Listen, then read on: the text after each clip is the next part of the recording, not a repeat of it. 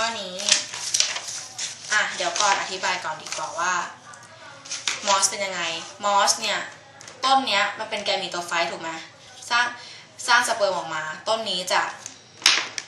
ร้างสเปิร์มต้นนี้สร้างไข่สเปิร์มเนี่ยจะว่ายน้ำคือมอสอยู่ในที่ชื้นแฉะมันจะสามารถว่ายน้ำมาหาที่เป็นรังไข่ได้ดังนั้นต้นตัวเมียเท่านั้นเนี่ยถึงจะสร้างสปอโรไฟต์ขึ้นมาได้ต้นตัวผู้ก็จะไม่สร้างสปอโรไฟต์ขึ้นมาอันนี้ก็จะเห็นเป็นอักสปอร์ขึ้นมาตรงนี้ก็จะเรียกว่าเป็นอักสปอร์หรือสปอร์แลนเจียมภายในเนี่ยจะสร้างสปอร์ที่มีลักษณะเป็นเอ็นเดียวขึ้นมาสปอร์โรไฟต์2 เอ็นยังมีต่อไฟเอ็นเดียวแต่สปอร์มีเอ็นเดียวโอเคป่ะแล้วเมื่อถึงเวลาสปอร์ก็จะอักสปอร์จะแตกตูมปล่อยสปอร์ลงมาเกิดเป็นต้นแกมีตัวไฟต้นใหม่ขึ้นเป็นวัฏจักรแบบนี้ไปเรื่อยๆโอเคนะก็มาดูนี้กันลักษณะของมอสเริ่มจากรากแท้จริงบอกแล้วว่าไม่มีมาเช็คข้อนี้เนื้อเยื่อลำเลียงก็ไม่ผิดรากแท้จริงไม่มี2ข้อนี้ถูกโอเคปะเนื้อเยื่อลำเลียงก็ไม่มีดังนั้นข้อนี้ก็ถูกข้อนี้ผิดไปเลยและสปอโรไฟต์สั้นกว่าแกมีตัวไฟต์พี่บอกแล้วว่าสปอโรไฟต์มันต้องอาศัยแกมีตัวไฟต์ตลอดเวลาแสดงว่ามันเกิดทีหลังมันก็ต้องสั้นกว่าดังนั้นมอสจึงตอบข้อ3ค่ะ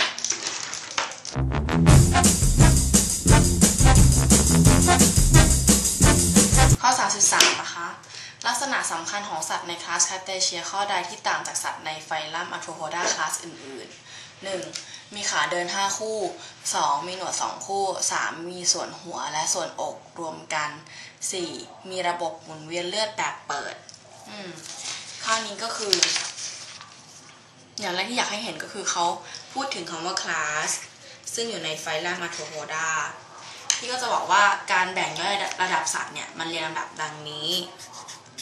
ระดับสัตว์หรือสิ่งมีชีวิตอะไรก็ตามเนี่ยอย่างแรกเริ่มจากคิงดอมก็อาจจะ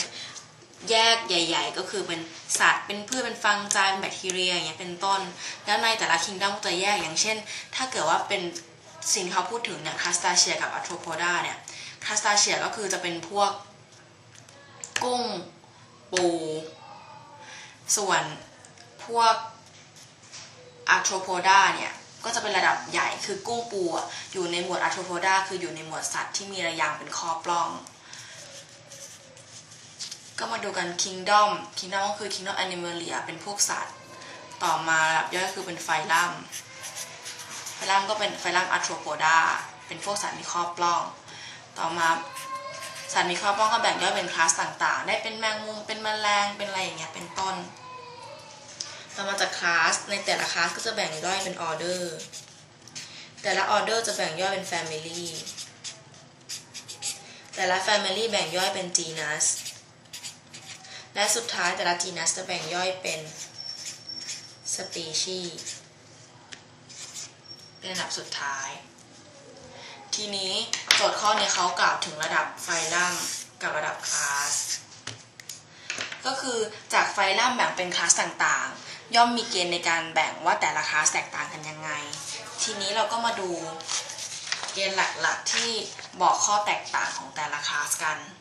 คือไฟลัมอะโทรโพดาเนี่ยประกอบด้วยทั้งหมด6คลาสนะ6คลาสก็พี่อยากจะสร้างเป็นตารางให้เห็นภาพกันชัดๆเลยจะดีกว่า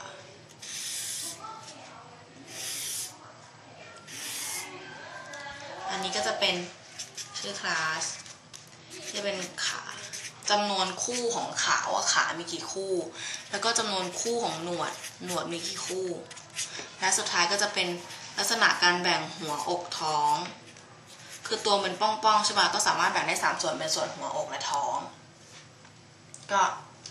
มาคลาสแรกเลยคลาสแรกคือ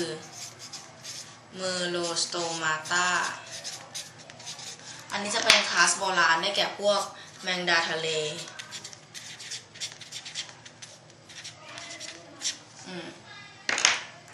จำนวนขาของมันมีขาเดิน5คู่ขานี้หมายถึงขาเดินนะคะเพราะว่าบางทีมันจะมีบางฟิลัมจะมีขาว่ายน้ำอะไรอย่างนี้ด้วยอันนี้ก็ให้ดูที่เป็นขาเดินเป็นหลักแล้วก็มีหนวดทั้งหมด มีหนวดหรือเปล่าไม่มีหนวดนะคะอันนี้เนี่ยแล้วอันนี้ก็จะเป็นส่วนหัวกับอกเนี่ยรวมกันก็คือแมนดาฮาเลนภาพออกใช่ปะหน้าตามันก็จะเป็นแบบ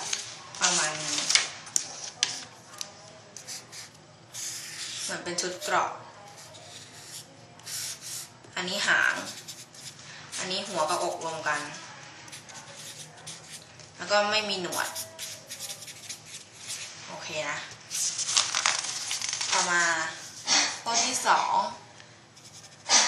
ก็เป็นพวกอาราชนิดา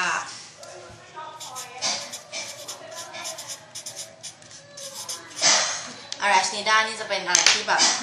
พี่กลัวมากเนาะเป็นสัตว์ที่มี8ขาค่ะก็จะเป็นพวกแมงมุมเห็บแมงป่องก็คือจะเป็นพวกแมงทั้งหลายอ่ะมันมีขาเดินทั้งหมดน่ากลัวมาก4 คู่แล้วก็มีหนวดหรือเปล่ามันไม่มีหนวดค่ะถ้ามันมีหนวดมันคงจะน่ากลัวมากขึ้นแล้วก็ส่วนหัวกับอกก็รวมกันน้องคงนึกภาพออกใช่ป่ะไม่ต้องวาดนะคะแมงมุมก็คลาสต่อไปเป็นคลาสที่ใหญ่แล้วก็สำคัญส่วนมากจะพบในทะเลนั่นก็คือคลาสเตเชียนั่นเองคลาสเตเชียก็จะเป็นอะไรที่อร่อยมากนะคะจะเป็นพวกกุ้งพวกปูเป็นอาหารทะเลอันโอชาของเราเองก็ก้างอีกอย่างหนึ่งไอ้พวกนี้เนี่ยขาเดินมันมีทั้งหมด5 คู่แล้วก็มีหนวด2 คู่แล้วก็มีหัวอกรวมกัน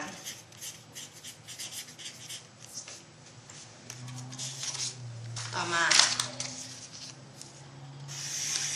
ยังไม่หมดมีเหลืออีก3 คลาสไฟลัมนี้ใหญ่จริงๆเนาะมันคู่ขาคู่หนวดแล้วก็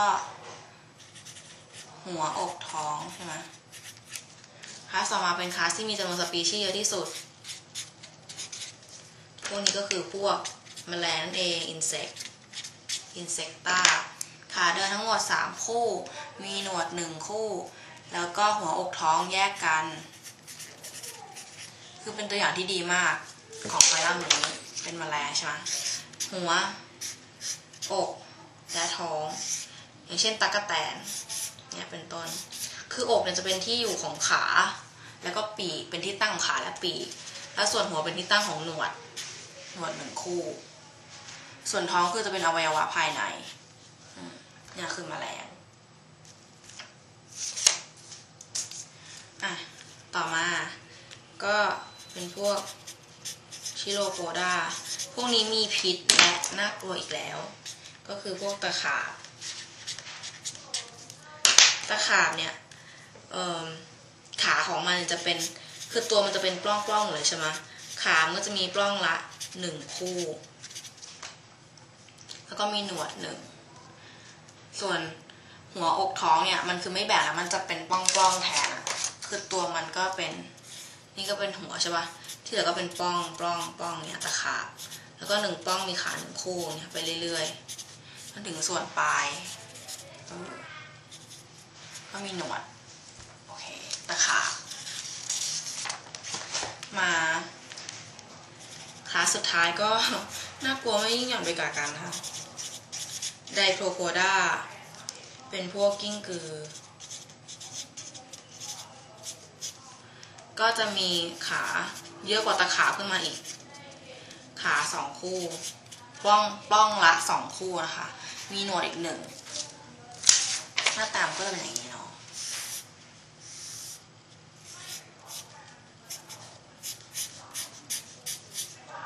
เห็นไหมขาปล้องละ2 คู่สยองมากขาเยอะขนาดนี้ก็เลยเรียกว่ามิลลิเป็ดไอ้พวกตัวร้านขาอะไรประมาณนี้